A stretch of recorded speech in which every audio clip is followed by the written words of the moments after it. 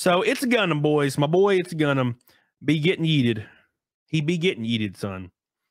So here's what's going on. Let's pull this up. StreamYard, you bastards. Here we go. I love his pictures, man. I love it's Gundam pictures. So, nothing but November. So it's Gundam got yeeted. So here's what's going on, boys. You can see it.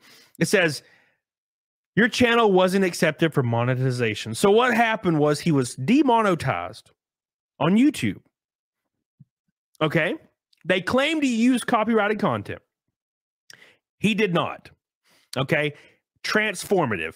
He has an edit in his videos every 3 to 7 seconds. It's called transformation. It's legal. Okay? So it's fair use. But that's neither here nor there. He decided, from what I gather, he decided to actually clip out the stuff that was copyrighted to keep the videos live.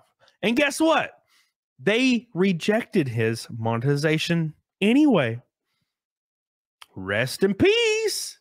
Rest in peace. And so you can see right here, it's Gundam said, hey, Team YouTube, you want to explain to me how my highly edited channel got flagged for reused content?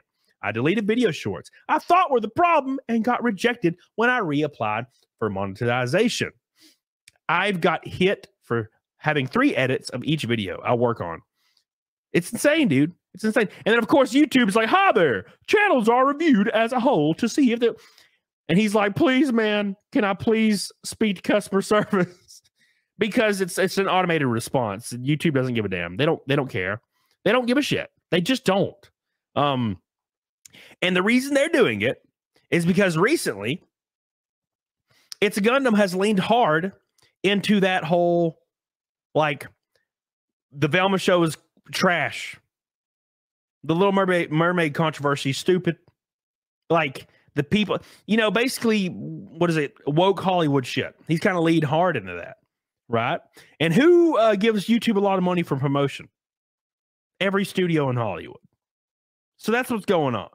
And you're seeing this a lot. Basically, false takedowns of channels that are covering these things. Why do you think the Marvels has the most dislikes on YouTube ever? Because it looks like trash. So what happens? These studios are seeking out and using money to seek out these channels, getting reports filed in, giving YouTube the deets, and YouTube's looking the other way. Because what happens if Nerdrotic, Gary, ItsAGundam's not talking about this stuff? Less people know that it's trash and they go see it making the studio money. Less people will see the Marvels because it looks terrible. Right? That's the whole point. That's the whole point, man. It's pretty obvious to see what the hell's going on.